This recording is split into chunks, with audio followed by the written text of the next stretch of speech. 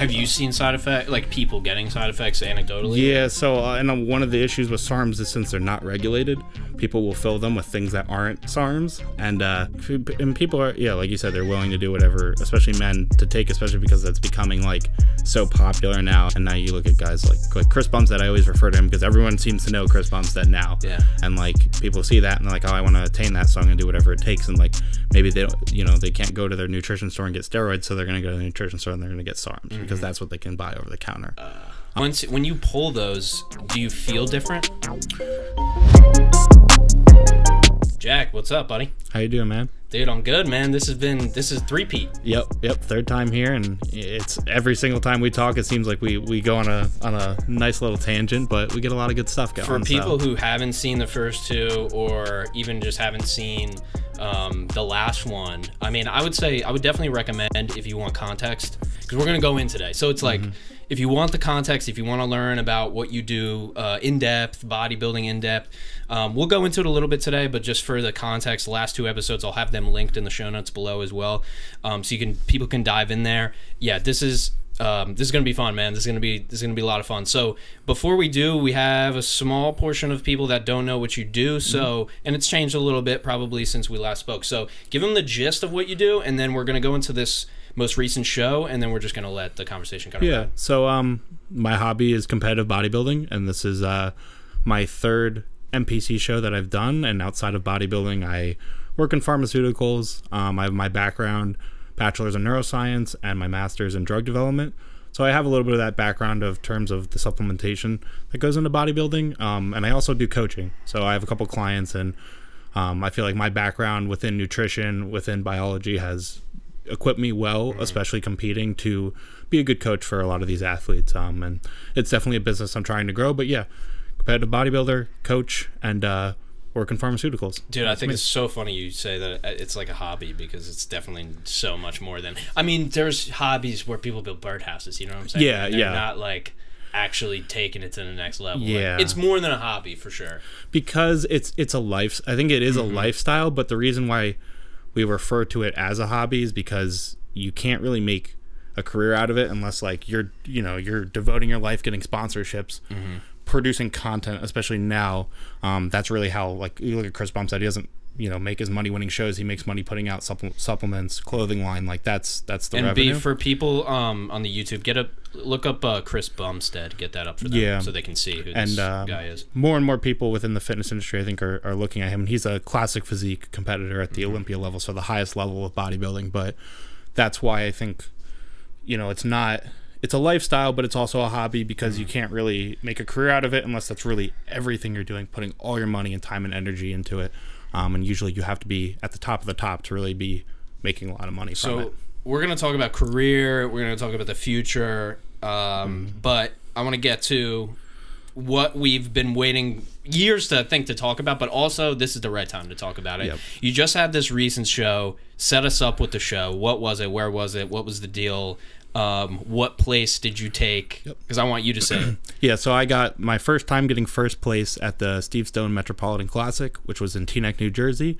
And I competed in the light heavyweight division, so that's 177 pounds through 197 pounds. I weighed in at 186. So yeah, I got the first time getting first place in a bodybuilding show, third time competing in NPC. So that felt really good. Yeah. And it was a 16-week prep. There's a lot of stuff that goes into it: cardio, diet, dive in supplementation, dive into all that. But yeah, it finally felt good to get that actual first place, because I've gotten second place in recent shows. I've gotten second callouts, which is like 10th through 15th place at the national level. So it felt good to finally get that kind of reassurance to myself that I'm doing something right, if that makes sense. So yeah, your work is paying off. Exactly. For sure. So where it's probably doesn't correlate to this first show. There's a time in whether you're a hobbyist, bodybuilder, whatever you're doing, where you go, okay, I want to go to the next level. It's just like cycling. Yep. Where everybody, you have to enhance your performance. You have to take drugs. I don't see another way. It's obvious from Lance. It was like, it was Lance and fucking all the other guys. It's just he lied about it harder than everybody else, right? So when does that happen for you? Like, when do, I mean, maybe the time frame isn't important, but I figured the decision making around it must it is. I think with gear, with steroids, I think a lot of it is you know, you're going to take it to bring yourself to the level of competition that everyone is kind of at for bodybuilding. I mean, NPC is an untested federation, so pretty much everyone. And if you go to an NPC show and you look at the guys and you talk to guys backstage, everyone is on steroids. Every single person. And, you know, a lot of people are open about it.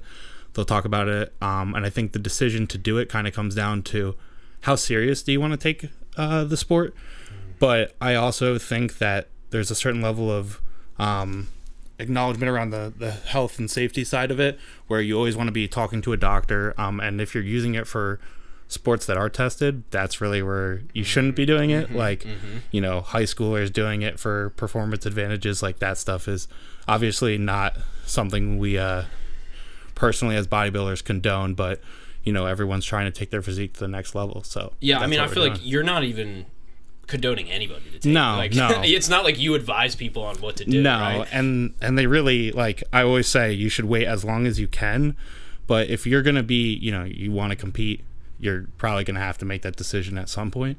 There are natural federations, but they're a much smaller, and a lot of them you can get by using steroids and just pass the test. Like, the only thing that they're doing is doing a polygraph test, or they're doing a urine sample. So it's like a formality, though. Yeah, and like, they'll urine test the winners, but you can pass a steroid test if you say, I was taking like Dianabol, for example.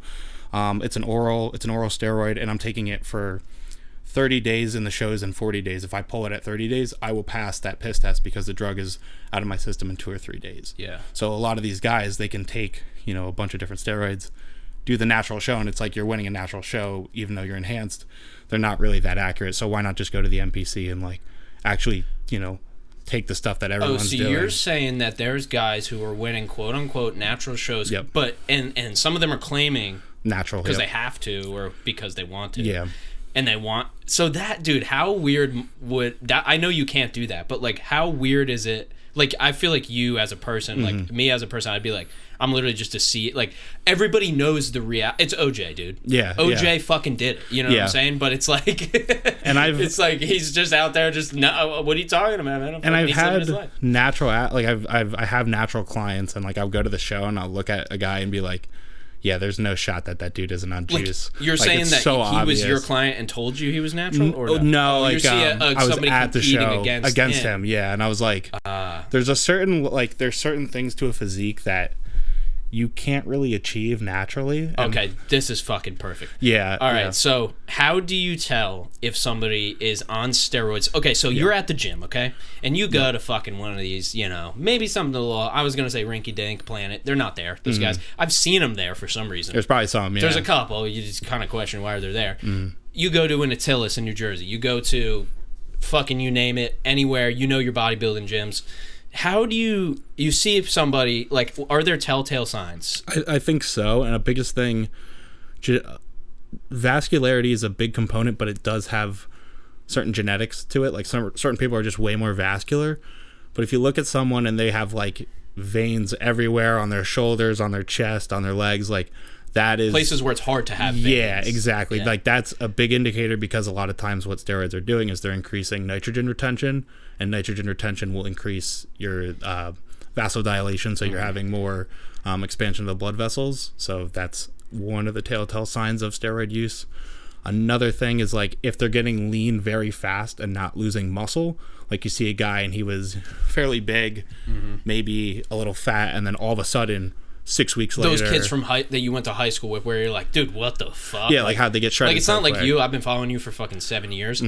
These kids where you're like, oh well, that's not even possible. Yeah, like a quick transformation. Like, because a lot of with natural bodybuilding, you're having to take a lot of time, because you're not having that enhanced effect of like muscle building over a period of time. Especially when you're in a deficit, your body is going to eat whatever it can to lose weight. Because you're in a deficit, your body has to pull from something. And the way to not lose muscle when you're in a deficit is steroids, because it's going to tell the body, hey, we want to hold on to protein, we want to hold on to muscle mass, so we'll prioritize fat loss and carb absorption, or using carbs instead of the muscle. So in a simple way, that's what steroids is doing. It's kind of telling it to not consume your protein essentially, or your muscle mass, because it's what's happening when you do take steroids is it's actually going into the cell, altering the DNA inside the cell to tell it we're actually reprogramming how these cells are functioning, how the metabolisms are working in these cells to prioritize that the carbs and the fats over the protein. So it's time, man. We gotta break it down. So what did you how does it work? They call it the stack. Yeah. Like, how do you decide what to like? Not that you don't have to give anybody away, but how do you figure out what that is for you, and what was that for you? So there's when you're prioritizing your supplementation, there's for a cut versus a bulk, there are going to be certain supplements you're going to use versus others.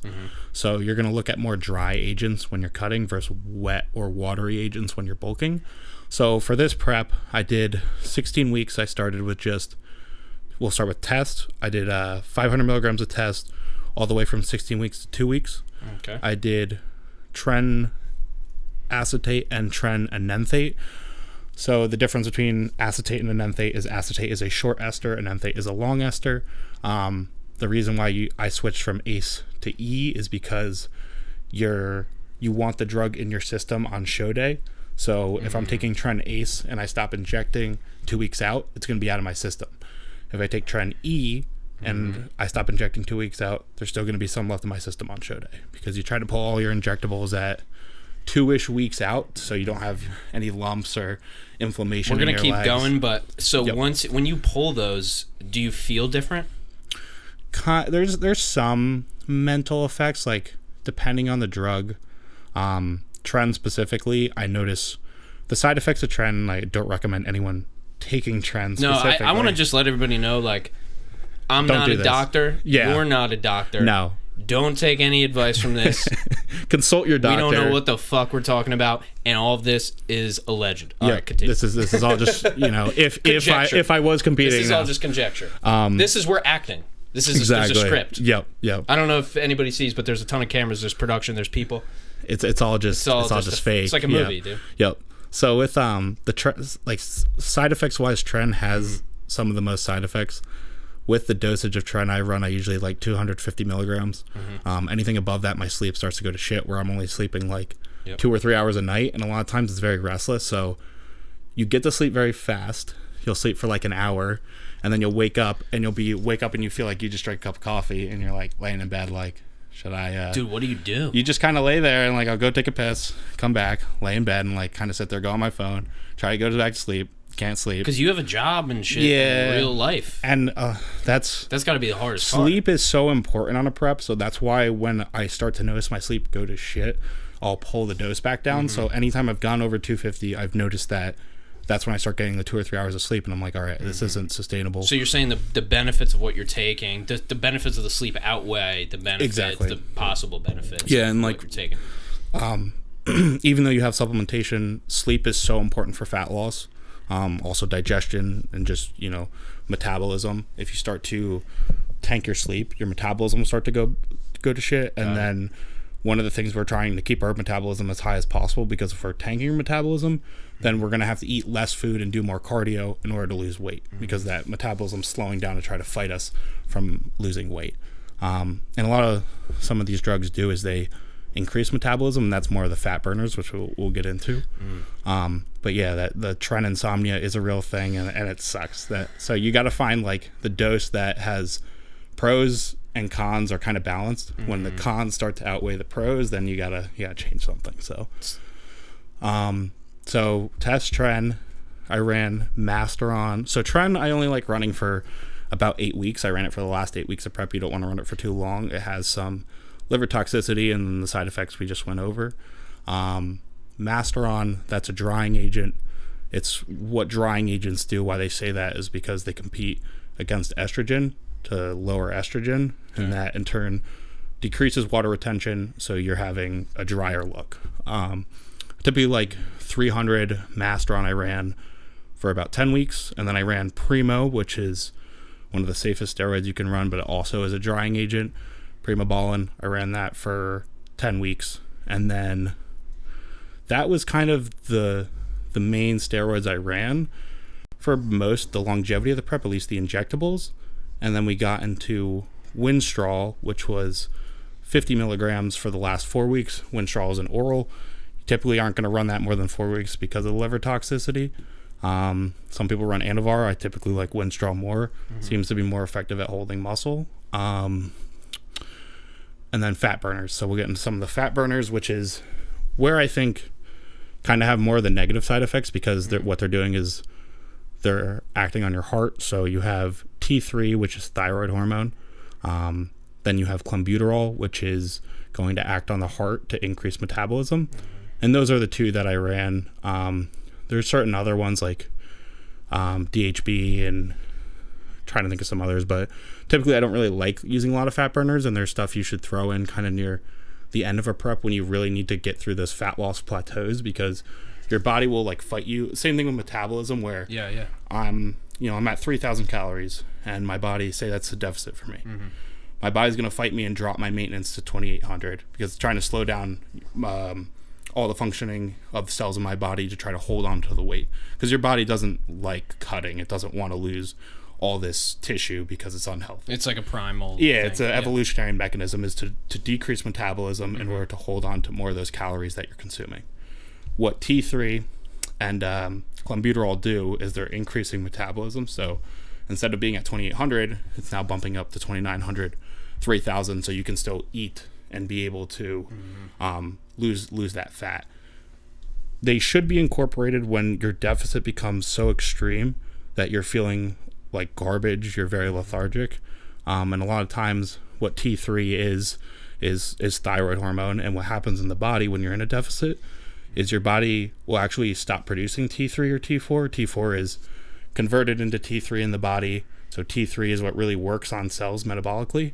So your body in the deficit will actually stop producing T3, and what we're really doing is like supplementing it to keep metabolism high. Okay. Because that's kind of tricking it a little bit to keep doing that, even though you're shutting it down. Yeah, and a lot of people kind of get scared of T3 because if you look at thyroid's tricky too. Yeah, and a lot of women actually suffer from hypothyroidism. My girlfriend has. Yeah, like a lot of women. So they're actually prescribed levothyroxine, which is T3 and T4 combined into one pill.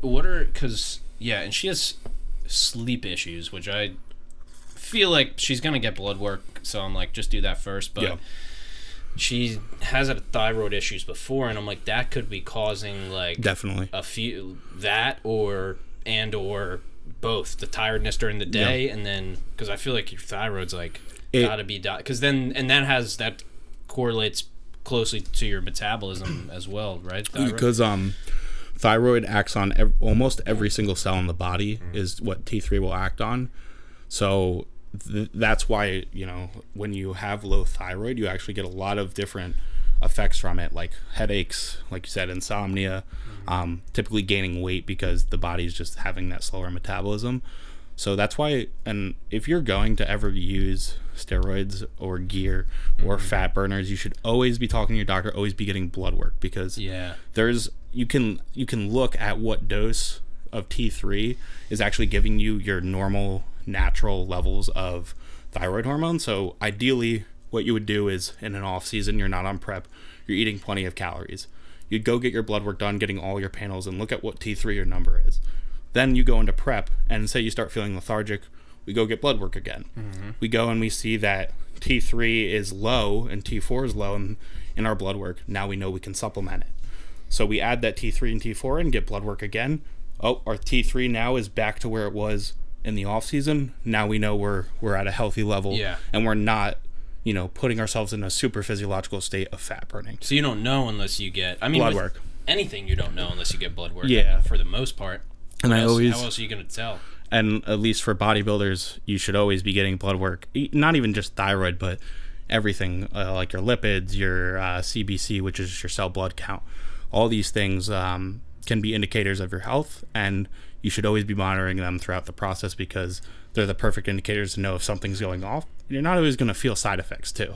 Like, so a lot of people have high cholesterol and they'll never know until they get blood work. So or they're just living they're just like going through about their life and they don't know. And that's where a genetic component comes into it too, is like certain people just have high cholesterol, so you should know, you know, when You're saying all the time. Yeah. And that's why a lot of people are prescribed like certain like lower cholesterol agents, and because they're just genetically predisposed to it. But you should always get your blood work done and see if that's moving, because someone might have high cholesterol, but they'll be okay at like 100. And if they, you know, they keep moderating, they're staying at 100, they're good, but all of a sudden they go up to 150. Okay, now we got to make a diet change, or we got to introduce medication to lower the cholesterol back down to normal. Because everyone is like, think about Eskimos, for example. They eat a lot of saturated meat. They live up north where they need to have a lot of fat on them. If you tested their blood, they would have really high cholesterol. Doesn't mean they're unhealthy. It's just that's what their body is used to.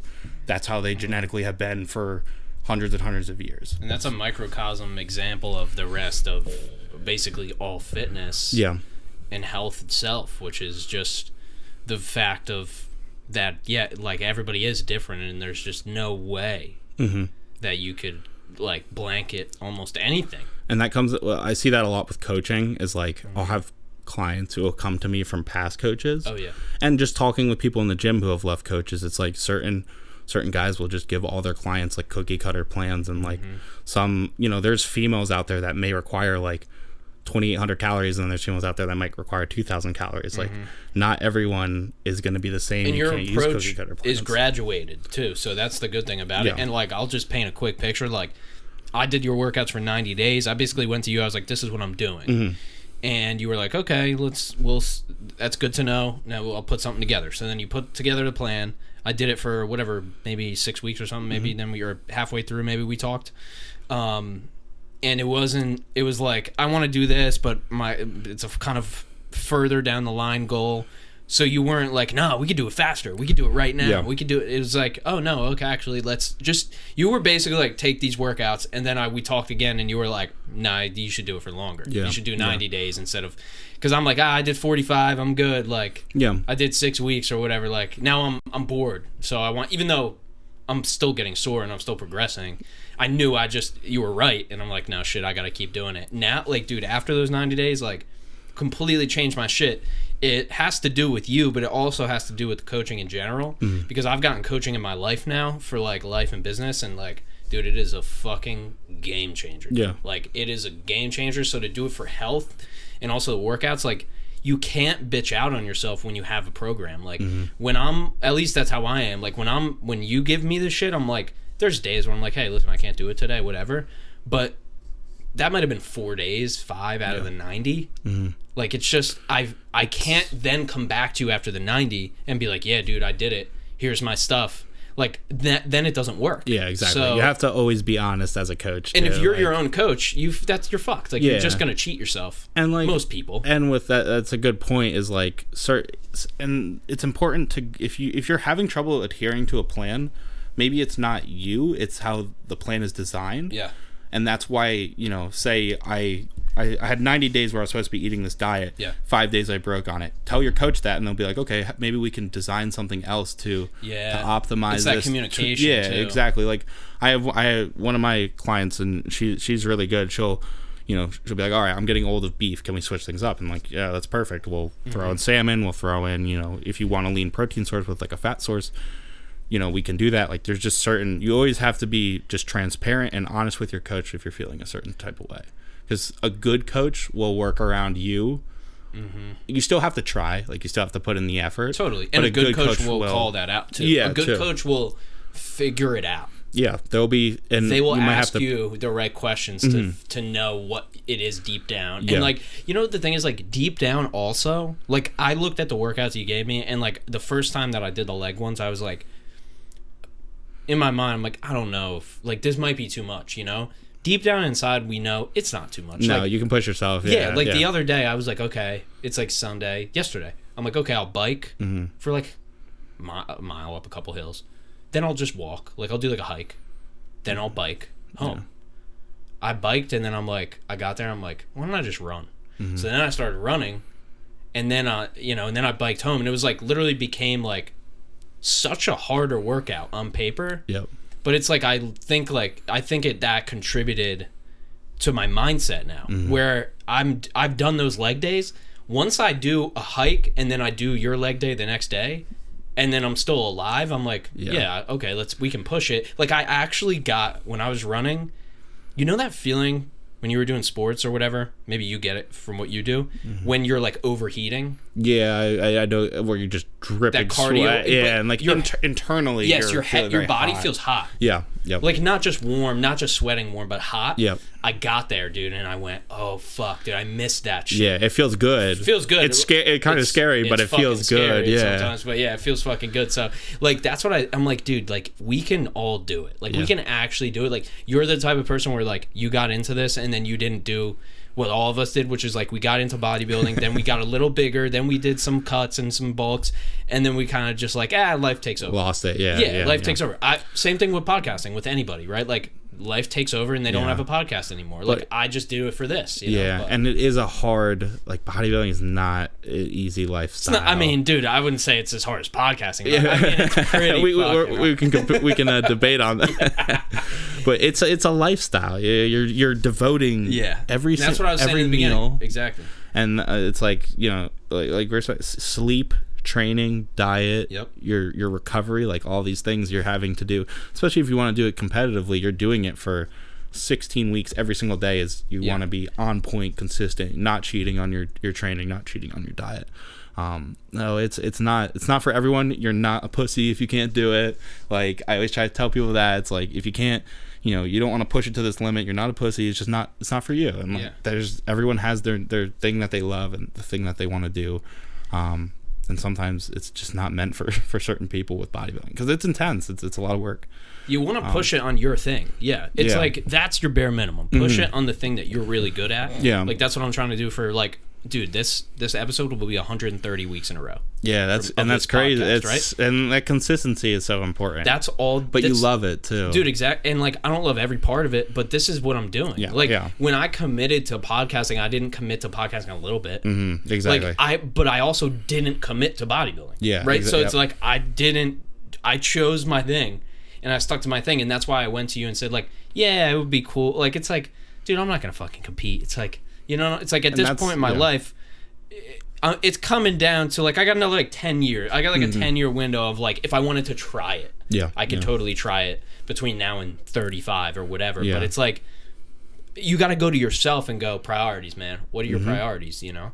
And, like, sacrifices. Lifestyle clients are so much easier than competitor clients, too. I'll be honest. It's more fun, too. Yeah, it's like, they're you can fuck around a little bit, you can try things. You can be a little bit more, a little less, like, you know, detailed with everything, whereas when you have a competitor client, a lot of times, you know, and I get it, it's you want to provide the best experience, and a lot of time as an athlete, I get it, you're going to get anxiety about the process, you're going to question certain things, but that's part of being a competitor. Is you're going to have, and being a coach competitor is you're going to have to deal with, you know, not just providing the plan and providing, you know, diet, workout, but you're also got to be there mentally for the person. Like, listen, you're in your head right now, like, trust the process, you know, stick to the diet, you're going to get through it. Or, you know, today's hard, but when you wake up tomorrow and you got this day done, you're going to feel so much better. Like, you kind of have to be, not a therapist, but you got to be a little bit mentally there for them as well, not just providing, you know, the physical things. Yeah, you got to be, I think you should personally have negotiables and non-negotiables. Like, your non-negotiable, I don't think you have to have all non-negotiables and everything. Like, I think, like, for me, it's kind of negotiable. Have to weight train like 4 times a week. Like, I know just I have to do that to maintain at least, or to, like, improve, right? Yeah. But then the other days, it's like, I don't have to lift every day. Like, I can hike, I can bike, I can run. Like, I can just do something else strenuous. I can even fucking cut logs, whatever. Like, whatever it is. But it's like, that's, I think people don't give themselves the out, or they just don't have the discipline to even do anything. A lot of people don't have, like, I'm down, like, I have to do something. Like, I know I have to do something even if it's late, and there's times when I don't. It is what it is, right? But it's like, I know that if I do, then I'll also do it next time. You know, and that'll reinforce that.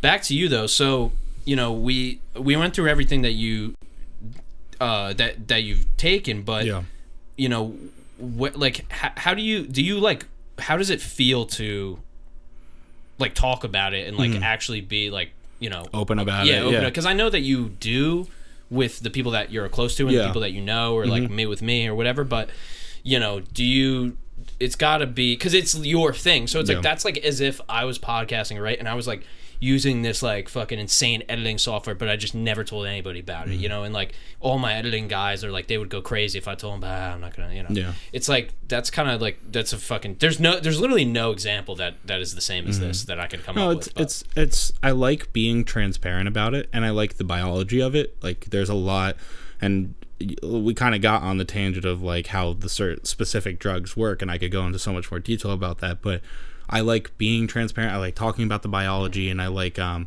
think it's just part of the sport. Like if you want to do, like we said, you want to do well in bodybuilding, you want to compete, you're gonna have to take it. And I think it's just it's the same way as if I was telling you about dieting, the same way I tell you about training. Like that supplementation is just another aspect of it, and it's a really cool aspect because there's a lot of science behind it and ways to optimize it, one for health and one for performance. And I also think I like being open about it because it leads for discussion, it leads for questions, and if I can educate somebody about this type of stuff, then I feel like I'm, you know, that's what gives me kind of like fulfillment, if that makes sense. Yeah, like well, the educational aspect. And you have an edge too because you have the understanding of the science behind it. Yeah, because I don't think anybody else in that stage knows more than you, to be honest, like in terms of the details. Like what is happening mechanistically when you're taking Their this coach drug. knows. Yeah, the coach hopefully the coach knows. Yeah, but you know more than them too, probably. But the client is getting a list and like, okay, hey, if it's somebody who's dude, if you're like fucking C-Bum's coach, it's like they probably know more than you. Like they should, you know what I'm saying? But exactly. It's kind of like you're saying, it is part of the sport, but it's also part of the sport. And for people who don't know bodybuilding, like you got to follow it just a little bit just to kind of know general sense what we're talking about, but it's part of the sport, but it's also not really that understood at all. Yeah. As much of a large part of the sport it is, there's also motherfuckers with great genetics just winging it. Yeah, and 100%. Fucking killing it. And like there's a lot of, in terms of studies, a lot of the studies for steroids are done on healthy individuals who are not bodybuilders. They're not eating, you know, this amount of protein, this amount of carbs, whatever. So a lot of what you have to take is from these studies is one, a grain of salt, and also a lot of anecdotal evidence, and then trying things for yourself and kind of learning. And I think there is some good stuff within the studies that are out there. It just sucks that there's no money or investment into doing these studies on bodybuilders who are eating. Like one example is protein absorption.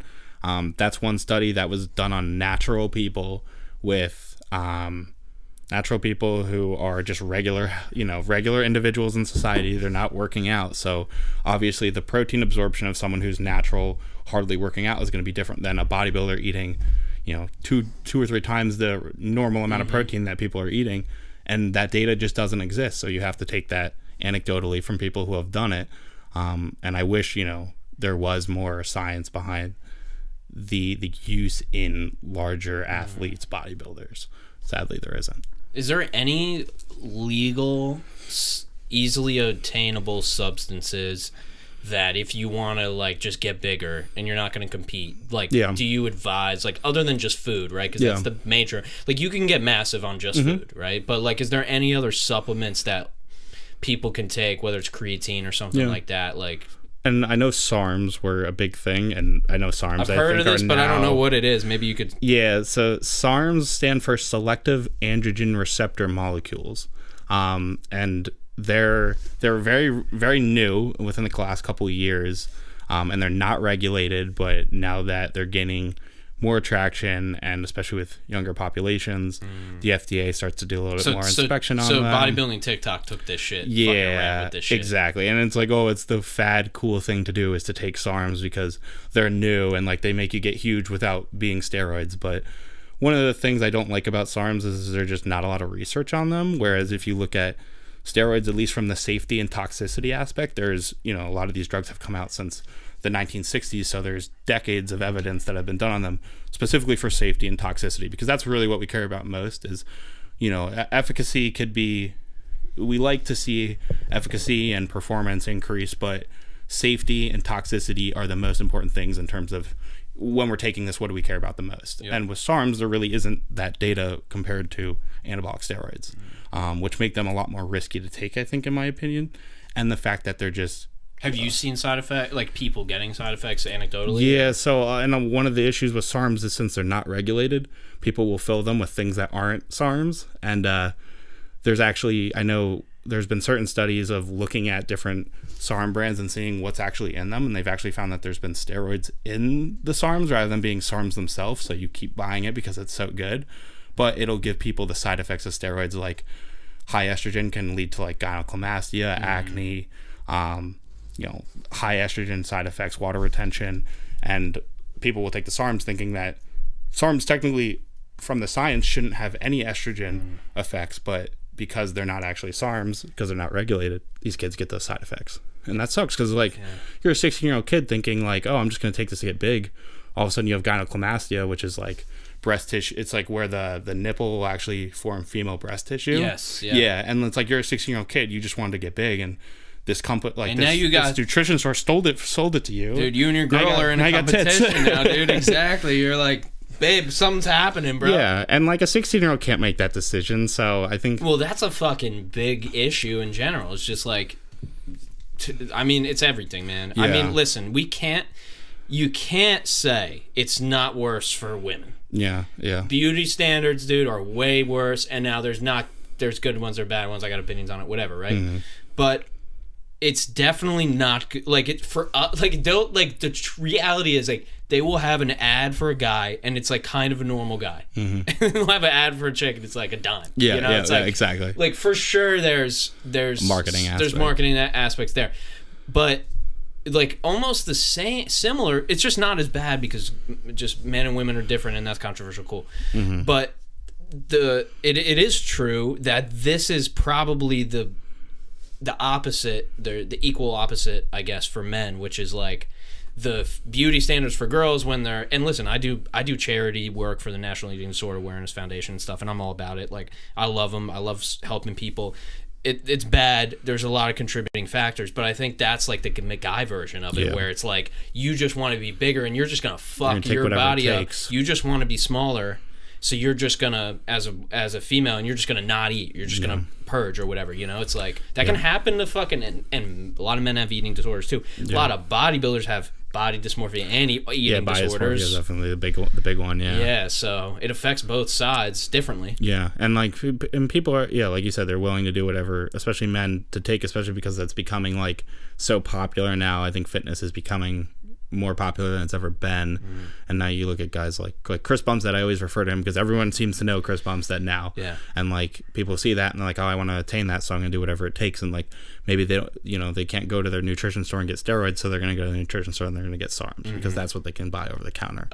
But in terms of outside of because SARMs technically they're selective androgen receptor molecules, so they're acting on the androgen receptor. Same thing is what steroids are acting on the androgen receptor, because that androgen receptor is what's stimulating protein synthesis, which is going to increase muscle mass.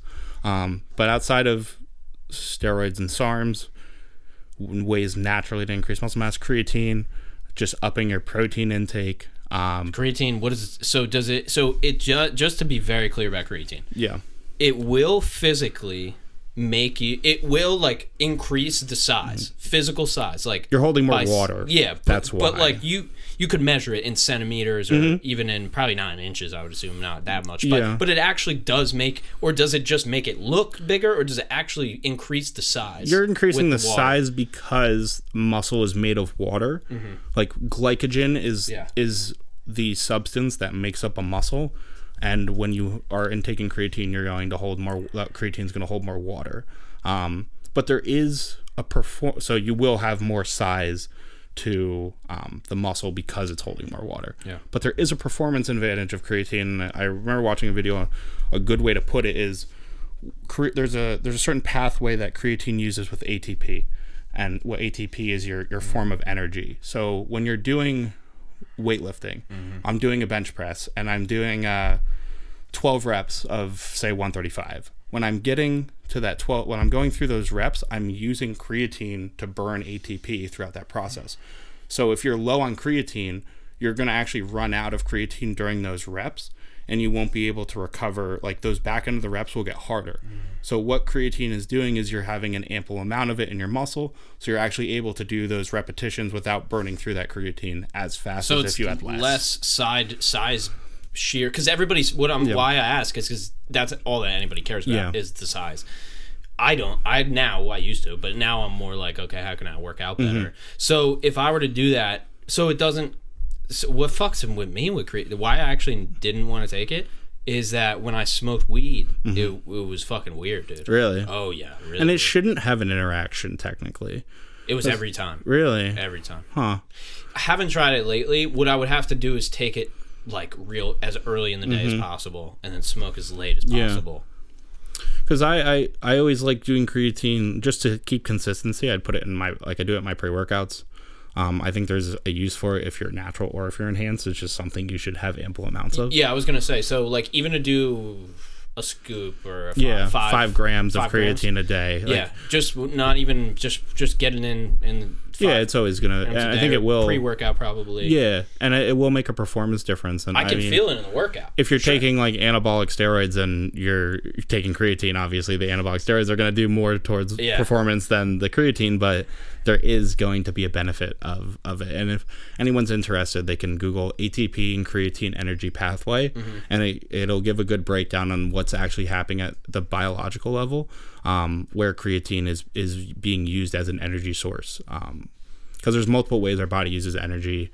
There's anaerobic, which is through oxygen. There's the creatine ATP pathway, and I think I forget what the third pathway is, but that specific one is used when we're doing weightlifting, which is why creatine is so important for weightlifters to take. Got it. So that's smart just to take in general. Yeah, just to have ample amounts of it. And if you're eating red meat, you're probably getting like 1 or 2 grams. Like say I ate like 5-6 ounce steak, I'm getting like 1 or 2 grams of creatine from red meat. So you're probably getting a little bit of creatine, but just 5 grams seems to be the optimal amount. Okay. For people to take. Yeah, and like it's as a natural athlete, it's really like your supplements like protein, creatine, BCAAs, EAAs, which is essential amino acids. That's the stuff that's probably going to help you the most, but it's just there's a huge difference of what's happening biologically when you're taking anabolics versus being natural. Yeah, totally. And I think like that's the thing. It's like, dude, if you're not a fucking competitor, what the fuck? Why are you? Why are you taking it? I mean, I get it, dude. It's just a TikToker. That's all. Like, I'm a TikToker, and that's what I do. And it's part of that's the mental body dysmorphia. Yeah, exactly. And that comes into it. And I would say, like, even every bodybuilder. I think if you're a good bodybuilder, you're going to suffer from body dysmorphia. Like, I think remember, even if you're not, you probably are. Yeah. Like even during, it was the night before the show, and I was in the hotel with my girlfriend, and I was looking in the mirror and I was doing my posing, and I was like, am I dry enough? Like, and that's good to have someone there to kind of reassure you. Yeah. It's like, you don't need to worry, like you're dry enough. And it's like like the mirror is a bodybuilder's enemy. And I try to tell, like I've had this conversation with people where it's like when you're kind of peaking for a show, you almost want to stay away from the mirror as much as possible, because you'll start to like, am I ready? Am I lean enough? There's like, a spectrum. Am I holding water? Stop helping you. Yeah, it's almost becoming. It's almost raising stress. If you obsessed about any one thing, that would not be good. Yeah, and like one of the things we're trying to do in a peak week is lower cortisol to as low as possible, and stressing, getting in your head about how you look is a great way to raise cortisol, which is actually going to make you look worse, because cortisol holds water, and that's what we're trying to do, is eliminate as much water as possible. So. Dude, that's crazy, man. I love going through all of these. Like, there's just so many. There's just processes. So much to it, dude. There's so much in. I think peak week is like, and some people have a problem with peak week. Some people call it hell week, whatever you want to call it. The last 7 days of a prep. There's a lot of manipulation we're doing. Like one thing, water specifically. Like why I think I was able to get very dry for this most recent show is I messed around a little bit with water and sodium. And what's your Instagram for Brandon? It's I think Jack _Singleton 98. Yeah, that should be it. Okay, cool. Thanks. Cool. Man. Yeah, and so one of the things that I did was water loading. So you take in Monday, Tuesday, Wednesday, Thursday. I took in about 2 gallons or about 8 liters of water each of those days. So and it's hard to sleep because you're just peeing constantly throughout the night. Yeah, that's a lot. Yeah, and what you're doing is you're telling your body you have so much water that one of the things in the body is anti-diuretic hormone, what anti-diuretic hormone does is it tells your body to hold water. And what we're trying to do by having a lot of water is to reduce the amount of anti-diuretic hormone that we have so that our body is flushing it. So it's like, okay, you're hydrated. We don't need to hold on to water. Keep flushing, keep flushing. So you load that water through Thursday. Then Friday, I pulled down to 2.5 liters. So a little bit over half a gallon of water. So we're going from 2 gallons to half a gallon, which is a big reduction in water. But since we've been loading and telling our body we have enough water, we're going to keep peeing even though we're only drinking, half a gallon. So I drank those 2.5 liters before 6 p.m. on Friday. And then I weighed in on Saturday morning right before the show at 8 a.m. And I cut my water off at 6 p.m. Friday and then just sips throughout the night. And then the morning weighed in 186. And part of the reason you're dropping water is to make weight, but also to get as much water out of the skin as possible. So that's one thing I did to just get as physically dry as possible, no water in the skin. The other thing is sodium loading, which some people don't do because manipulating sodium can cause a lot of water retention.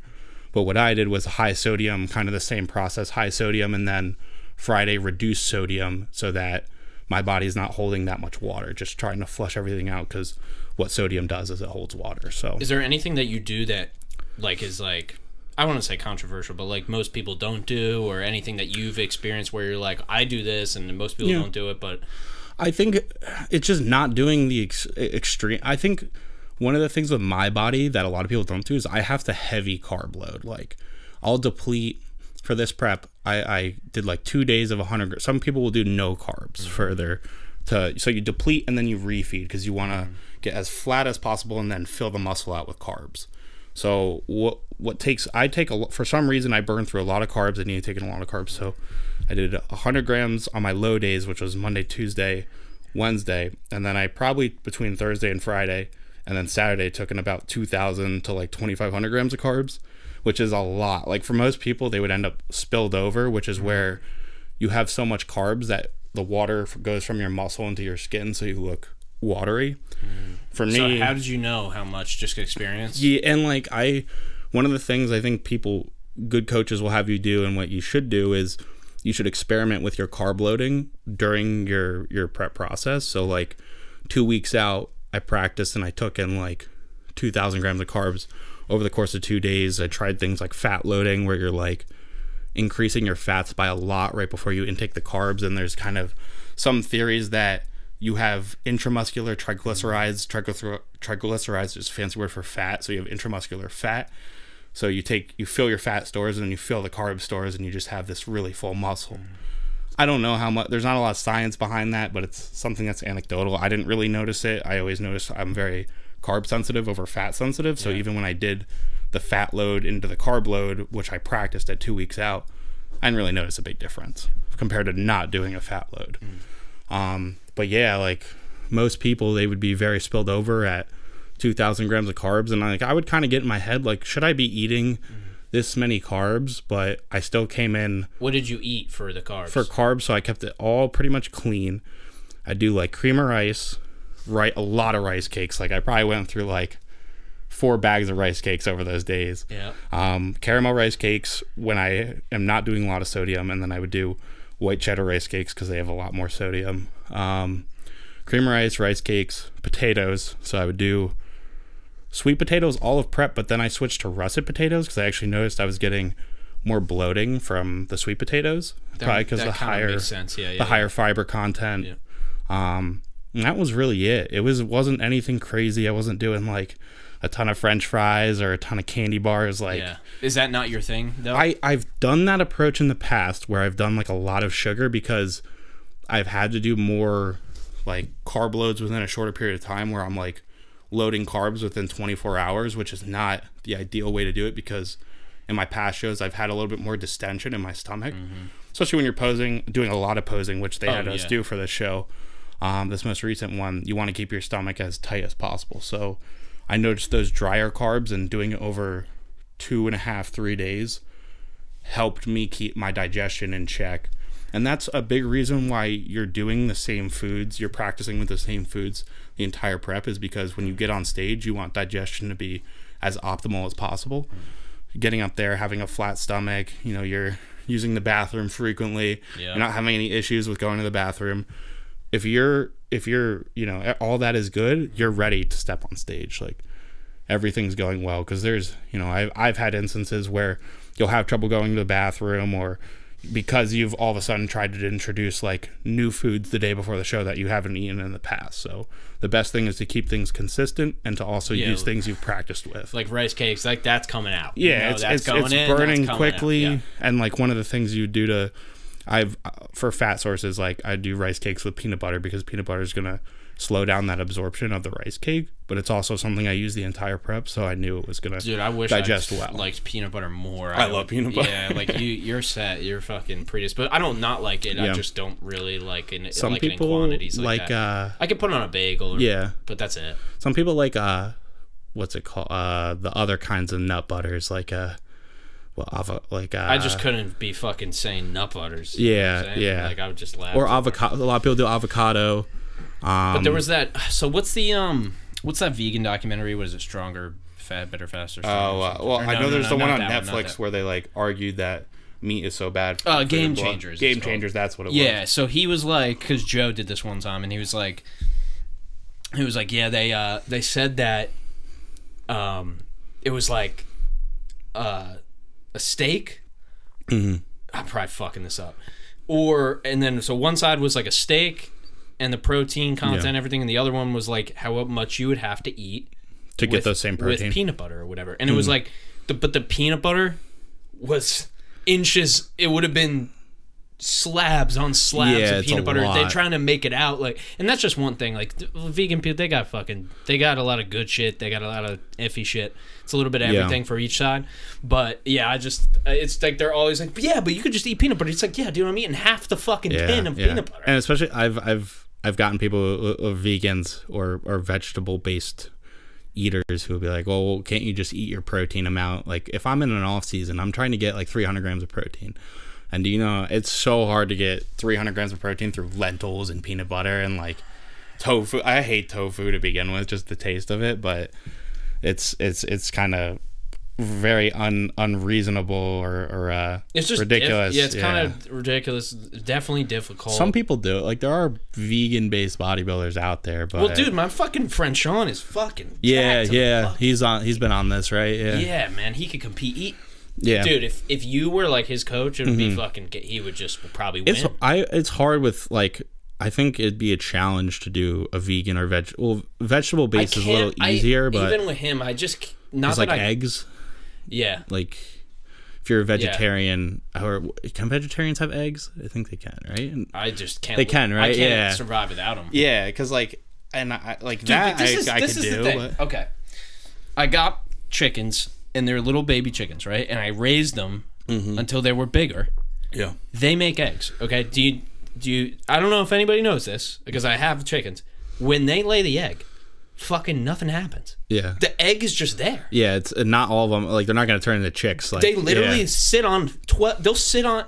They'll literally be. They don't care. The chickens don't. They're not like guarding. Yeah. Like they now and we've trained them to do. Like once you do it enough, they probably get it. But they're not like fighting me for the egg, and they like the egg is just gonna sit there. Yeah. There's just nothing. It's happens. A waste if it's gonna. That's what I'm saying. They're not all gonna be fucking chickens. You know what I'm saying? Well, if you don't have a rooster, they're not gonna be. Yeah. They're just eggs. So what are you supposed to do with them? I don't understand that. Like what's the chicken doesn't do anything with the egg. Yeah, they don't care. They don't give a shit about it. Yeah, they sometimes they crack the eggs. Sometimes they fuck with the eggs, or they don't even care, dude. Yeah, it's their brains are so tiny. They're not like the argument.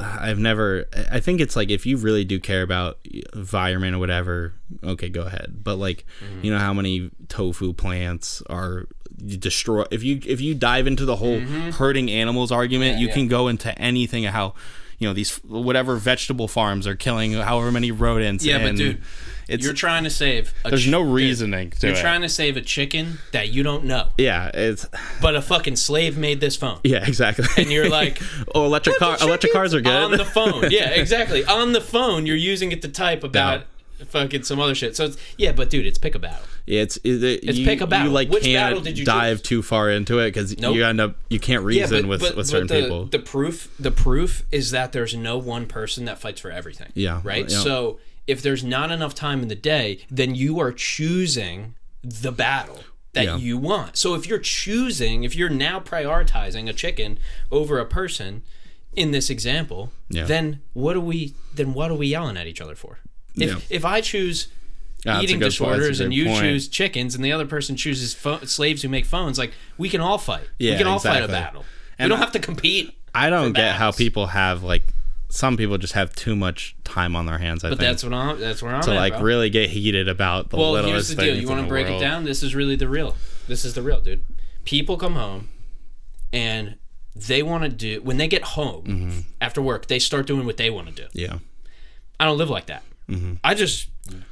I create. You have your consistency, I think. Yeah. Some of us we have our consistent lifestyles. But what I'm saying is in the 8 to 12 hour period of the day, they're doing shit they don't want to do. Yeah, that is true. Yeah. If if you were so fucking vegan, they got to go get out on the front lines. Like, they got to go get passionate about it somehow. I'm so passionate about podcasting that I do it all day. Yeah, it's like, exactly. If you're really, like, you're just not doing what you really want to do, like, you should be on the front lines of the thing. It gives them some sense of purpose by having an internet argument over a topic that they feel so passionate about. And that's their purpose, and not in their whatever job. Yeah, exactly. And, like, my cousin is, like, a social worker, right? Like, she's amazing. Like, she got a degree, and I don't know all the details, but like, she actually does it. She doesn't like just do it for a couple hours to get the Sunday. money. Yeah. Like, I don't volunteer for 2 hours and be like, I'm a volunteer. Fucking, I'm a like. Yeah. So yeah, man. It's like, and then they tie their whole identity to it, which is definitely not good. Exactly. It's like that should be your, like you said, that should be your job if that's what you're going to be so passionate about. Be a lobbyist. Yeah. You get to be political all fucking day. There's jobs for this. Yeah, exactly. If you care so much, go be a congressman or dude. Literally, there's jobs that require outrage. There's jobs you can do. More of them should do podcasts. Yeah. And not to get into too deep in political. There's a guy on TikTok who's actually a congressman. He's very new, and he tries to be like very transparent about topics in politics. And he made a video, I just saw it today, where he's like, you should see the amount of people that in the closed door discussions, they're very civil and calm and like, logical. And then once they get into the open room discussion where there's cameras and the news is there to film it, that's when they put on these personalities of like hysterics and yelling and shouting, and it's just hilarious. Like, they're just doing it to satisfy their party or what they need for clicks and money and lobbying. It's ridiculous. Dude, it blows my mind. And if I wanted to keep going on this, they're gonna the fucking abortion things. We could go and go and go. It's in the House on Wednesday. This is going to come out on Monday after the Wednesday that whatever that decision gets made on the pill. They're making a decision. Oh, on the pill. Yeah. So that's going to be made this week. But if they're banning it or not, right? Yeah, dude. And I'm so like, I truly, like, I don't lie to you when I tell you, like, I am not a side. Because I only care, like, I only know this about the pill because it's an issue that I care about. Yeah. Like, I don't watch the news. Like, I only know issues. Yeah. So like, I truly, like, I know people say, oh, I don't have a side, but then they watch Fox. It's like, dude, you kind of have a fucking You're biasing side. yourself. Yeah. Like, I literally don't even subscribe to a political channel or a political person. Like, I don't even, like, I try not to. Yeah. Do that, I like getting my news from British Broadcasting, BBC. Because they're like, it's like someone who isn't American looking at America. It's like, that's got to be like the least bias possible, right? But there's still gonna be some bias somehow. Yeah, and there's all those guys like your Ricky Gervais or your fucking Jim Jeffries. Like, they always have the best take on it. Yeah, and you just gotta take everything with a grain of salt at the end of the day, and not get so passionate. Like,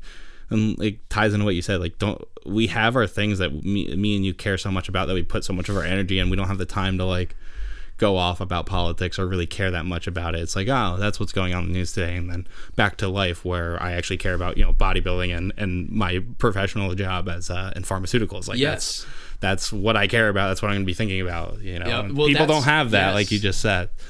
So it's not. Yeah, it's not even like if you do recreational outreach or recreational outrage, that's almost okay. Just don't be half-assed about it. Yeah. Like, if you're gonna be outraged, be fucking outraged. Don't be outraged for like 5 Commit minutes. to it. Yeah. You know what I'm saying? Like, dude, I say the same. Dude, I literally, like, I'm on podcast every day. Like, I say the same shit all the time. Like, if there's something, I also change my mind a lot. But there's also things that I truly believe in. I know my job is to just say it over and over again. Yeah. I'm gonna reach somebody different next time. Yeah, exactly. But that's a fucking rabbit hole for sure. But I'm glad we touched politics. on it, yeah. I feel like we do every time, which is fun. We have to, man. It's like part of that. It's people that are not. It's fucking hard, dude. It's hard to do all this stuff. Yeah, like, it's hard to be in shape. It's hard to, like, luckily we got ones that are pretty productive. Like, yours is physically productive. Mine's like mentally productive. You know, but it's part of the balance of life. Is not just, you know, you have your passions, you have your hobbies, you have your professional life, and then there's what your values too.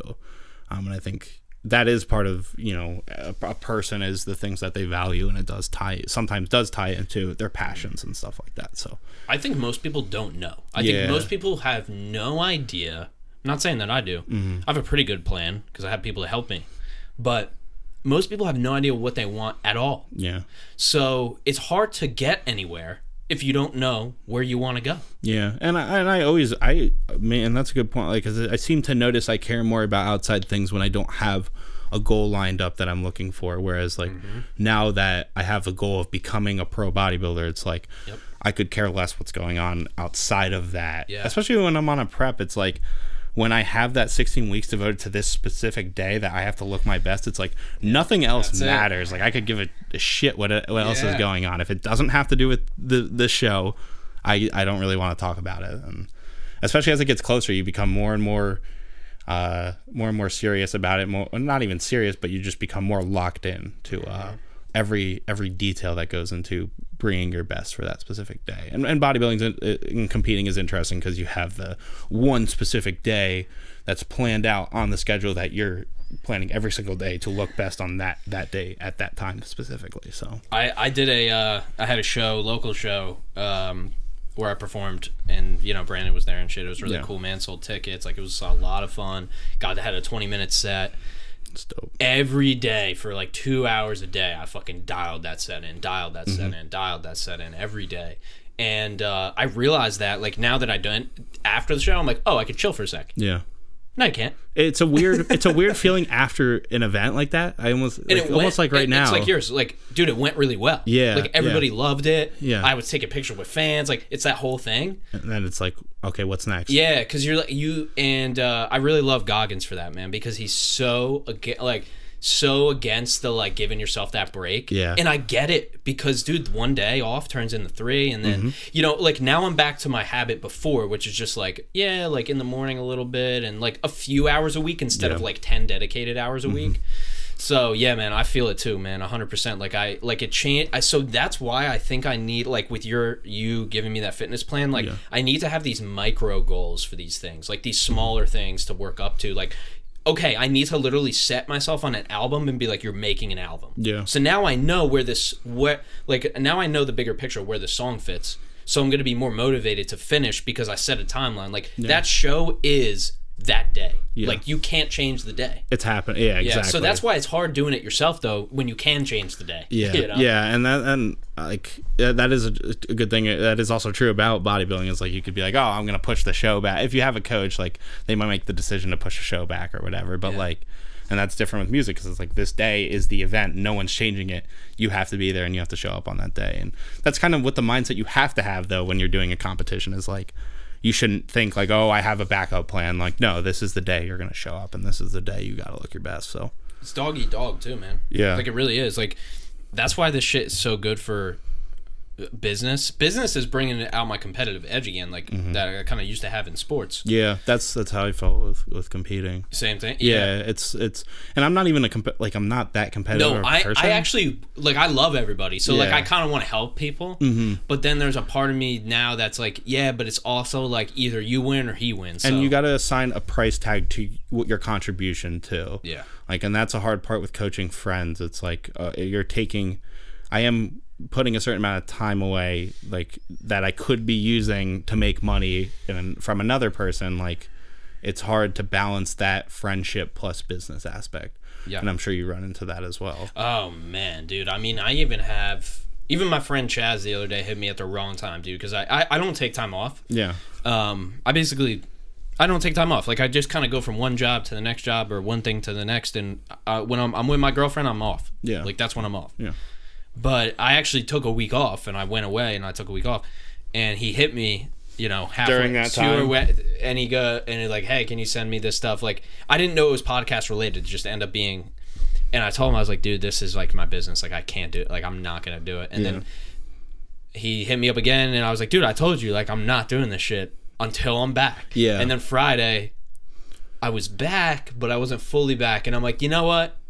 No, fuck it. I'm going to do it Monday, dude. Yeah. And I just ended up doing it today because I was actually back at work today. And it's like I had to set those boundaries for me. Yeah. Or if you're like, and it's a mental thing, but also, okay, if you really want me to do this, then I'm going to up the price tag that it's going to cost to get it done. Also, like, you don't want me to do anything. If you pay less for anything, you get less. Yeah. Like, just so everybody knows. Like, that's I wish more people would understand that. Like, if you even got a discount on something, like, you're not, I enjoy, like, personally, I feel better buying something. I feel good getting a deal. Yeah. I definitely do, but not from like a human being. It depends if I'm getting a deal on a product, like I'm groceries, for example, but if I'm getting something of substance, coaching is a good perfect example. You get what you pay for. If I'm getting a 50% discount, am I getting the same quality if I paid the full price? Probably not. And me myself, it's almost, you're someone who people pay for your service. Like, when you get that the money, it almost feels like you're obligated to give them a good product. Yep. Whereas if someone goes and they give you $5, it's like, I don't have the same obligation as the person who's paying me well for my service. Yes. Like, I'm going to prioritize that person over someone who's just, doesn't. It's almost like your appreciation for your value comes through money, even though we don't say it does. It kind of does. I think that's a good way to describe it. I like it. It's either free or it's full price. Yeah. Right? Yeah. So I don't, even in my business, right? Like, the amount of times I've been asked to discount, and I say, I don't discount. Yeah. At all. Unless it's a sale. Yeah. And they say, when's the sale? And I'm like, every single Black Friday I do a sale. Mm-hmm. It's the only time of year. Yeah. So if you want to wait, you can wait. Yeah. But I will give you, okay, so your budget's like $2,000. Okay, cool. You want it for $1,500. Okay. I'll give you two options. Yeah. For $2,000, I will add one thing for free. Yeah. For $1,500, I will take away one thing. Yeah.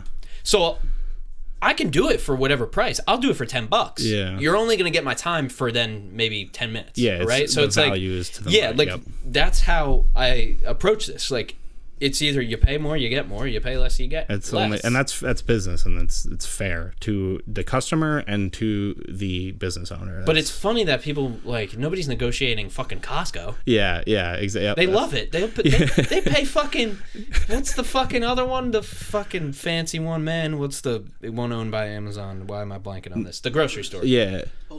Whole Foods, yeah, bro. Whole Foods, they're like jerking off to fucking Whole Foods. Pay $7 for like a fancy, dude. Like, it's like a pea. Danish, you pay like $1 a pea, bro. A bag of peas is like $900. It's organic though. Well, dude, that makes it all better, bro. They made up a fake label, and fucking put a little guy with a farm on a farm in there. There was no pesticides used. There probably wasn't for that one either. That's $5, but we're gonna put it on this one and charge it. That's what I'm saying, man. People pay these vanity prices, but then they come to you and then they're like, "Yeah, can you do it for half?" But it's like, "Yeah, you shop at fucking Whole Foods, dick.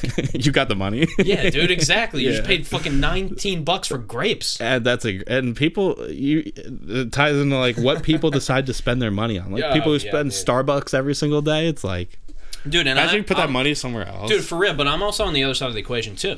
I'm on, if you pay $6 a day in Starbucks, right? Yeah. Fucking 6 times, so say 6 like... times 365. Yeah, so whatever, $2,500 a year or whatever. If you have that $2,500 a year, but you make 80 grand... That's fine. That's a cost of business. Like, if you were 20% less productive by not drinking the Starbucks, then I think you can drink it, right? Yeah, like it's exactly. That's a good point. Yeah. So I think it's also, this is the problem.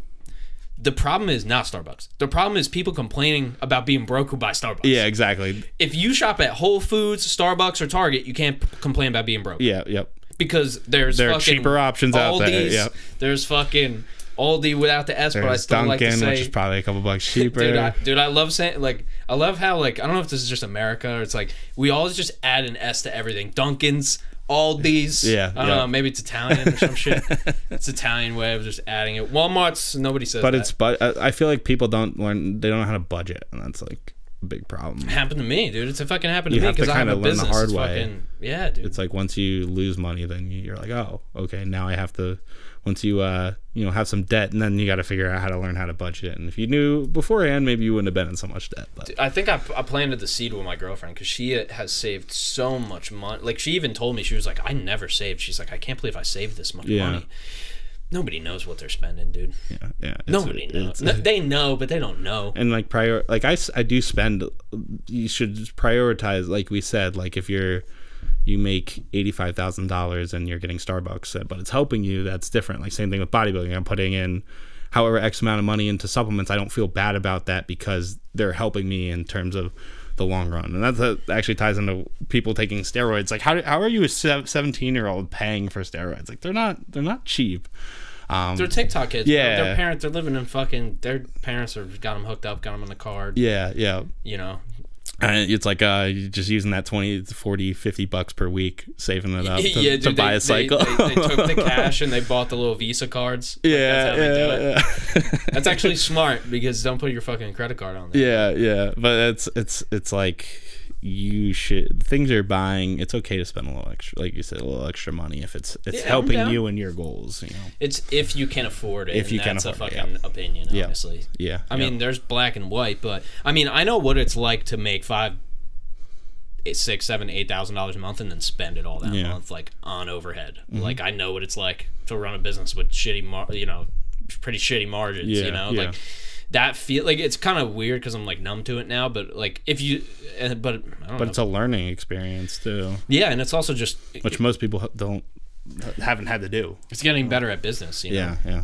And some people just don't care about it, and that's part of the issues. They don't care until something bad happens. And yeah, when I've spent fucking like around Christmas, I was getting bonuses and stuff like it's a 3,000, 4 or 5 in a day is fucking, that's a day. Yeah. It's a tough day. It's a lot of money. Adds up, dude. Yeah, it really fucking does. What do you think about because I was showing you these vitamins that I take. I think I had skin problems. Okay, so I had like what do they call it when your skin turns a different color? Like rosacea. Yeah, something like that kind of. And you would see it like it would be all like discolored whenever I started to get sun. Yeah. And I started taking those vitamin things. Now I'm not gonna name them because fuck you guys. Seriously, you don't I've get been the trying benefit, to get sponsored for so fucking long. The ones that you got. Yeah, dude, I could have blew their fucking spot up completely, but fuck them. They're gonna come back. So yeah, fucking, I'm never gonna mention them again. You guys suck, dude. You guys fucking suck. Email me back and we got a deal. Okay, it's still on the table. It's still on the table. So I was taking those things. It could be correlation, dude. Yeah. But it all cleared up. And I think it was like I was just either consistent on my vitamins / I was taking those. Like, do you think everybody should take just multivitamin? Yes, so everybody's deficient, right? Oh, this ties into like, have you seen the whole greens fad? Like people taking greens powder, like that's like the athletic greens. It's like type shit? it's like your daily greens, or like that's like the new like supplement athletic everyone's greens pushing. is the biggest one. I just it's such a bullshit supplement. The new AG1 by Athletic Greens. If there's only one reason to take a green supplement, and it's if you're low on fiber. And I don't want to get too far from you bringing up vitamins, but I think it brings up this very as far as you want, brother. But greens has become such a highly pushed product, especially among, I think, like female athletes, where they're like, oh, greens are so good for your digestion. It's like, well, because what's in them? It's your micronutrients. So it's stuff that's derived from fruits and vegetables, which if you ate one serving of vegetables, you probably would get what you need from that green supplement anyway, for not $40 for this like 30 serving thing. Just eat some vegetables. But what you're getting mainly is the fiber. Most people get their micronutrient intake through whole foods that they eat throughout the day. Even like proteins will have the same micronutrients, the vitamins that greens have.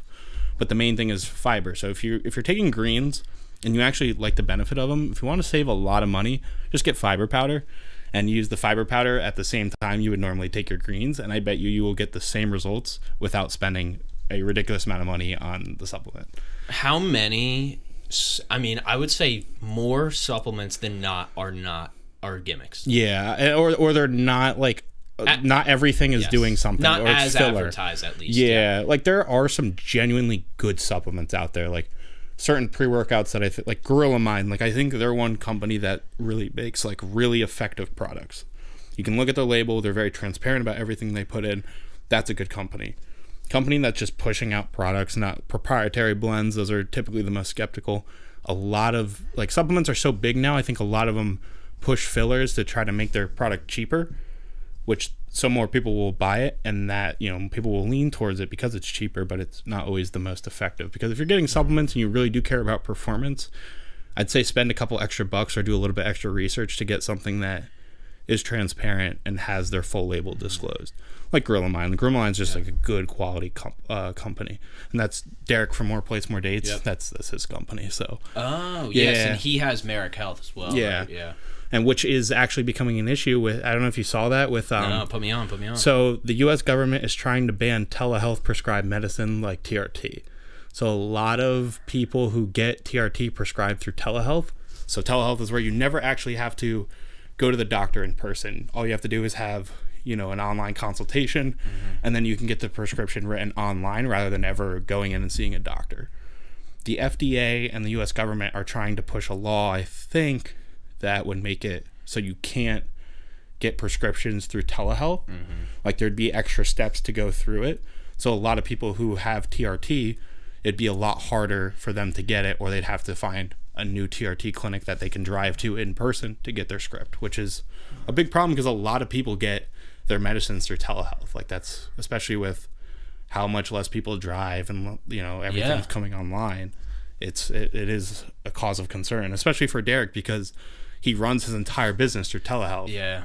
So if you can't do any of your hormonal prescriptions through your online business, you're kind of completely wiped out. What's their argument for that? So I think it's that because TRT has become such a heavily over-prescribed. I get it. Yeah, I mean... It's a way to limit the prescriptions. But I've also anecdotally know people who come to me and they've tried to get TRT through their doctor, like their doctor they've used for a couple of years. And oftentimes it'll be lots of blood work where it's like, oh, so the healthy levels for testosterone are, and I would say it's technically 300 through 1,000. Like that's where you should be. And there's guys who will come in at 200 and their doctor will be like, even 300 is kind of low, but they'll come in at 200 and their doctor will be like, oh, you're like close enough. And it's like, I feel like garbage. Like I don't have sex drive. Like I'm tired all the time, not sleeping well. A lot of times it's because you have low testosterone. Those are the type of people who need the TRT because it'll change their quality of life. Yeah. But a lot of doctors, because of it being testosterone and being a steroid technically, they get very reluctant to prescribe it if they're just a regular doctor, which is why a lot of people go to these TRT clinics, because it's just, you know, maybe some people are abusing it, but it also makes it a lot easier to get. So for people who actually need it, you know. And some people, they'll try to use, like, there's a testosterone gel, like they'll rub it on their skin and it's supposed to be like transdermal, will go through the skin and then be absorbed. But I've talked to multiple people who have tried that and they said it doesn't work at all. It's like terrible. So they like, and they've gotten their levels checked and it's like, it was, I think one of my friends from the gym said he tried it was an older dude. He's in his like late 40s. His levels were coming in at 150, and he said they even went down when he tried he used it for like 3 months, and they're like, no, keep trying it. And his levels kept going down rather than going up. It's like he only put testosterone in his forearm or some shit. It's like, what the fuck? Yeah. Like, this shit. And it's just not gonna, it just doesn't work. It's not effective for absorption. So the shots are much better. And then he changed to the shot, and he's like, dude, my life is like, I'm losing weight now. I'm not overweight anymore. I'm sleeping better. My sleep apnea went away. It's like, some people genuinely need TRT, and making it harder to get is just going to cause a lot more people to have health problems, and that kind of sucks. So yeah, and then you have girls on birth control, and then that's the whole thing with like, that's fucking that's not good. We talked about this on our last podcast, where it's like it's so easy to get estrogen because estrogen and prolactin are in birth control pills, but then testosterone is such a hard thing to get. Like, you have to go through so many loopholes. All this shit is backwards. They're trying to ban. Did you see what they're trying to put through with the TikTok ban? I saw the lengthy list of bullshit that they're trying to ban. Like, oh my god, fucking all VPNs. Yeah, VPNs where you get thrown in jail for like 3 years for using a VPN. Like, dude, somebody's gonna hack me tomorrow. I've always believed, like, people, if they're gonna use drugs and not hurting anybody, let them do it. Like, what are you policing it for? Like, I get certain drug addicts, certain drugs will lead you to become, aggressive towards people, but like, for things that are almost harmless, why are we policing them so heavily? Yeah, it's just a personal thing, and I get it, but I don't get. What I don't get is using the same tactics that didn't work. Yeah, that's right. Also, you need to have some form of rehabilitation, which a lot of the process doesn't use. It's you get thrown in jail and then you come right back out, and then you're going right back to using what you did before. And it kind of ties into the neuroscience background of addiction. It's just like, you have to break the pattern somehow to fix what's happening, or else they're just going to go right back into it.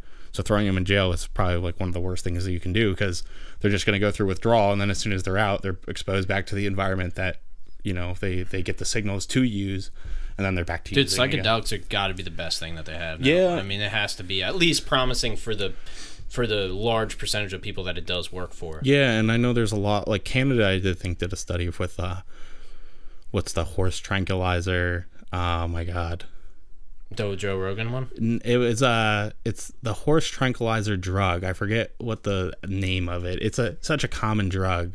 Yeah, the one that they busted fucking. They were shitting on him for. Because do you know it? It's XYLAZINE. I know it. Yeah. Oh, it's such a common. I was begin with a ketamine. Oh, ketamine. That's it. Oh. Yeah, because they were doing like, there were studies done with doing very low doses of ketamine for people who are severely depressed, like multiple suicide attempts, and they found that the ketamine like caused a lot of them to just completely lose their depression, like change their life around. And it's like, because when it interacts with a lot of the brain pathways similar to, because it's a hallucinogenic psychedelic similar to mushrooms and cannabis, like where you're altering the neural pathway, because a lot of times that's what the issue is like their brain is programmed so heavily into this depression. It's like the ruts in the road, right? They just made the ruts so deep. Yeah, because what those drugs are doing is they're kind of reprogramming the wiring of your brain. Like, your brain reinforces itself to fire along the same pathways, but when you're using psychedelics, it's rewiring that to go on new pathways, which kind of break that traditional, like the traditional signals being sent down, which can oftentimes fix the depression that's caused by the reinforced signals. And I know the problem with ketamine that I've seen is that you can overdose on it. Yeah, so it is lethal. Yeah, and you can probably overdose on fucking a lot Adderalls. Of and that's why have a therapeutic setting? Yeah, because a lot of the issue with psychedelics and hallucinogenics is that they're classified heavily. All this shit is war on drugs bullshit. It's all that you can't do research on. Yeah, I mean, even weed was too. Like, even weed was for a newspaper. Like, still technically is illegal federally, which is crazy. Yeah, thankfully in the state of New Jersey where we are, it's completely 100% legal. Dude, the shit I've gotten is fucking good, bro. Yeah, I mean, some good stuff here in New Jersey. For real. I'm not a dispensary guy, but because the prices, but yeah, I've been, and It's fucking good, dude. That was one thing I had to stop on prep was cannabis because it would just make me so hungry. Oh yeah. Yeah, it makes maybe an edible, not as much. So maybe. I actually tried on a previous prep. I would take like 5 milligram edible before bed. Little Eddie. Yeah, and most nights it would put me to sleep. But then there was one night where I woke up at 3 a.m. and I was like, dude, I'm physically starving. Like, I'm so hungry. Did you eat? I went down and I ate like half a thing of chicken. I had half a thing of chicken breast. Oh, yeah, that's disgusting. I know, dude. but I was like, all right, there's something in my stomach. I'm stoned, but there's something in my stomach. I can go to sleep. And then I went back to bed. But like, it just makes me like, I was craving sugar. Like, oh, dude, the most bad food possible. Yeah. Yo, the thing is, like, I mean, it's good for bulking. It's good for bulking. I want to say, like, I'll get super real. I feel like I would be 15-20 pounds lighter if I didn't ever smoke weed. Yeah, if I didn't ever do it. It makes you. I think it allowed hungry. me to. I think this is all anecdotal, probably correlation, but it changed my like profile, my like my taste buds probably changed naturally, but like opened me up to way more foods. Yeah, opened me up to eating way more, which was good for me, for my body type. I don't know about like before bodybuilding, where could you like eat a whole pizza and not gain weight? Or, yes, like, I was a very skinny kid. That's what I was trying to explain to Brandon. I'm like, because he doesn't know you, and I'm like, Jack is like, you were like a normal, however, whatever, skinny kid, whatever the fuck they call it. It's whatever the skinnier body type was. Yeah, that's me. I could literally eat like I could eat McDonald's. Like I even on bulks, like even now I think one bulk like 2 years ago I was eating McDonald's like 3 or 4 days a week and the scale was like not moving. Yeah, like, it was the only way I could get the scale to move was pig out on food. Like, yeah, that's and like you were, because you were helping me, right? Like you know, I was like, hey, I want to gain this weight in a longer period of time and gain weight over time, and you know, I did end up gaining weight, but it was just so me going from not thinking about it to thinking about it allowed me to, and just making sure I have at least 3 meals plus like a snack later at night, that allowed me to gain like whatever 5 or 6 pounds that I did gain. But then on top of that, I mean, it would just be so much. It's uncomfortable for me. Yeah, like I don't hard. like eating extra. And like this is another one of my future plans is I'm gonna take a year. So I was 186 when I weighed in. I can be up to 197 for my weight class. To go pro, I want to be at the top end of that, so I'm going to take long off season and try to get as heavy as possible to really come in lean, very lean, dry at 197. So what I have to eat to the point where it's like uncomfortable. Like I try to do 6 meals a day, at least 50 grams of protein in every single meal. What's the timing on the meals? Like what's the first 2 one? or 3. Okay, so typically I wake up at like 8 or 9 a.m. try to get up at 8, and I'll try to eat like right away in an off season. And then I try to eat like almost every 2 hours, so it's like 8, 11, 2, 5, 7, 9, 11, like literally almost every 2 or 3 hours. Dude, I could do 8, 11, 2, 7, and then like I would cap at 4. Yeah, well, with around my workout, I try to, because that's the hardest part is getting the meals in around the workout. So I'll do a meal an hour before I leave for training, and then as soon as I get home, or I'll bring my meal to the gym and then I'll have it right after. That's hardcore. It's hard, but like if I'm driving, do they have a microwave there or something? They do, but like I'll eat it. Yeah, or I'll do a protein shake. Like I'll do like rice cakes and like 50 grams of protein in a shake, and it's just because the main important thing is hitting my protein goal, and then what I try to do is like I'll push the carbs and then I'll push the fats. But yeah, it's just trying to get that every 2 or 3 hours, because you start to trickle, like especially getting them in earlier makes the day a lot easier, because then you're not pushing a ton of meals in at night, just trying to get all the food in. Yeah. So having that pre-workout and post-workout meal is like timing that does make a big difference into getting all the food in, because I'm really taking in like 4,500-ish calories a day when I'm bulking. Probably a little bit more. Some days a little bit less, others, but on average I would say probably about 4,500. Damn. So I'm cutting at like 3,000. Well, I started cutting at like 3,500, then I dropped to like 3,300. The lowest I ever got was like 2,800, thankfully. And it makes it a lot easier when you can have that much food, but a lot of it's coming from protein. Like I'm still doing like 300 grams of protein, 300 grams of carbs, 50 grams of fat. Like that's typically the numbers I was hitting for the majority of prep. Dude, and people don't weight. realize it's not easy to eat that much food. Yeah. It's like the only time it becomes easy is the end of prep when you're starving. Yeah, definitely. And it's most of it is like boring food. Like you're eating a ton of chicken, you're eating a ton of steak, but when you're in prep, that food tastes amazing. So like anytime you can eat, you're like, this is delicious. So this was a not national, regional show. Yeah. So what's going on? Like what's on the horizon here? So I'm gonna look at national. So I'm qualified for 2 years. So the rest of 2023 and full of 2024. So qualified for a national show. And you've done a national show. I did it for classic. So I did it for classic physique. My weight cap is 182. So now that I'm 186, I'm way above that, so I can't really do classic anymore. So now I'm doing bodybuilding, and the feedback I got pushed me towards bodybuilding, where they said that's what my body structure is more fitted for.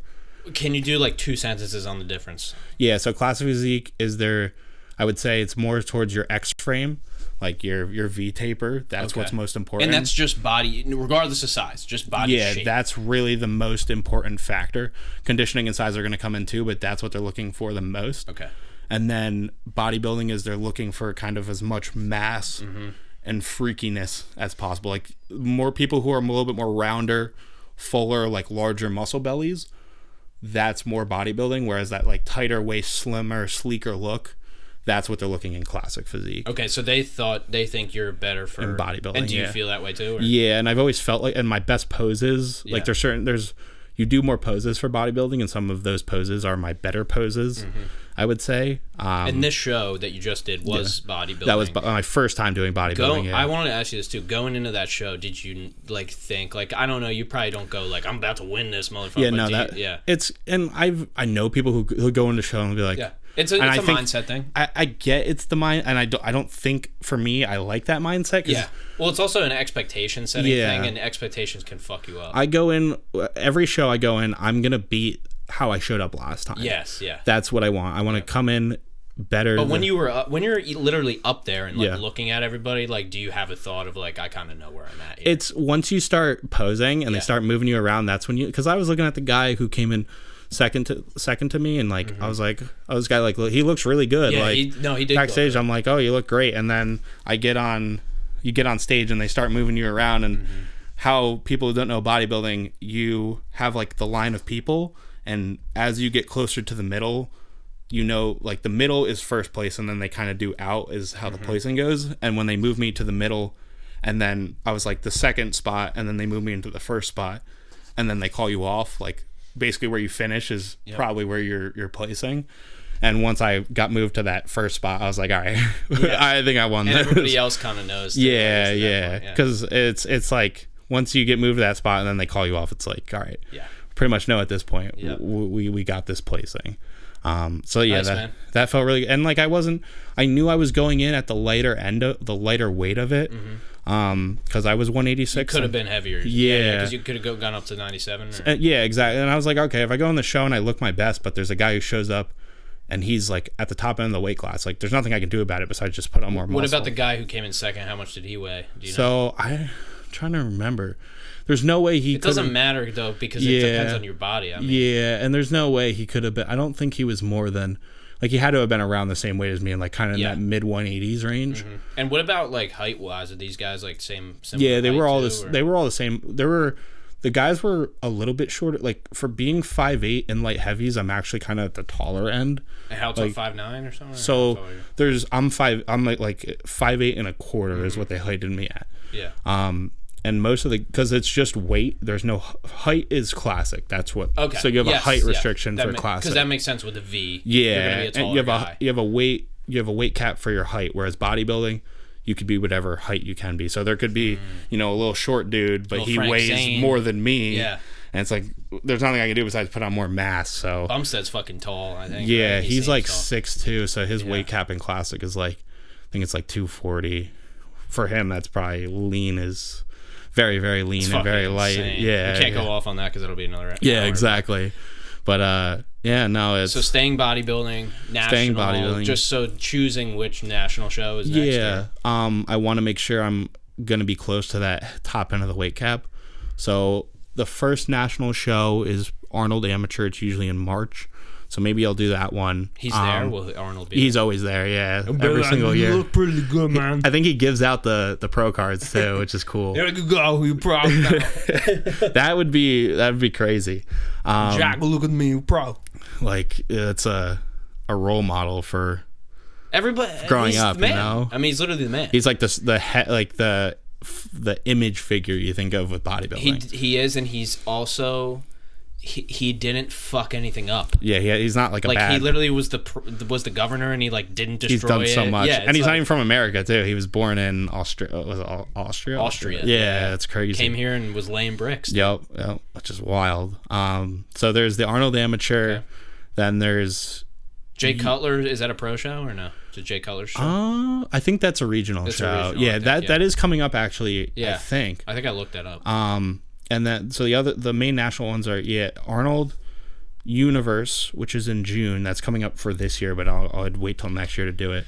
And then USA's in Vegas, Nationals in Texas, and that's it. Those are the 4 or 5 pro shows. Yeah, so I'll pick one of them, see where my weight at. I might do nationals this year if I'm heavy enough, but that would be a lot to try to put on 10 pounds within the next basically till October. 10 pounds of legit of actual muscle tissue, not just fat. Because obviously, I get up to I've been up to 230, so you're coming down. Dude, 230's got to feel fucked. It's heavy. Walking around, you're doing a pull up on 230 is probably a yeah. Can you even do a pull up? I probably could. It right? wouldn't be as many as I could do at 200. Yeah. Do you do pull ups? I'll do weight assisted pull ups because I'm too fat to. Dude, to end on this fucking note. Weight assistant pull, you go, dude. Weight assistant pull up. This is gonna be a fucking breeze, dude. I can do 100. They're no, hard. you can't. They're hard as shit. They're almost harder. But they're way better for your back because you can get the perfect squeeze. Dude, because I can't do lat. I was gonna tell you I can't do any lat work because of my fucking shoulder. So I have. But that saved me. Yeah. The weight assisted pull up saved my lats, so I could target them. Yeah, and it's a lot of times you'll overcompensate with other muscles when you're doing a regular pull-up, whereas that lat pull-down you can perfectly isolate your lats. So that's what different bodybuilding and a lot of other sports is. You're actually trying to isolate, make the movement as hard as possible. Yeah. Compared to other sports where you're just trying to move the most mass or whatever. So. Dude, it's fucking so cool, man. It's been a good time, man. Yeah. I love what you're doing. I mean, the first podcast we did. You wouldn't have foresaw even we just didn't know where it was gonna go. Especially looking at it now, it's kind of crazy. And just the differences in physique and education, and knowing my body way differently than I did a year and a half, 2 years ago, whatever it was.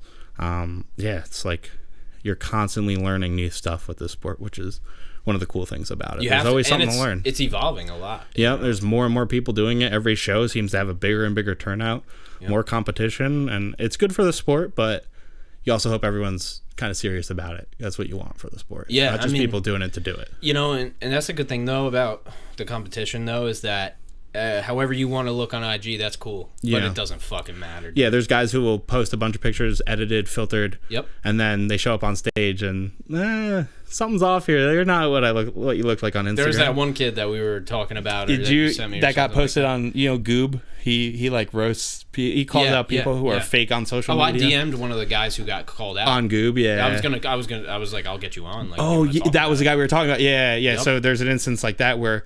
You post these crazy pictures that get hundreds and hundreds of likes, and then you show up stage and you get 8th, exactly, at a regional show. It's not. What are you doing? Yeah, and that looks so bad on you as an athlete. Dude, just for the gram is the worst. It's anything for that.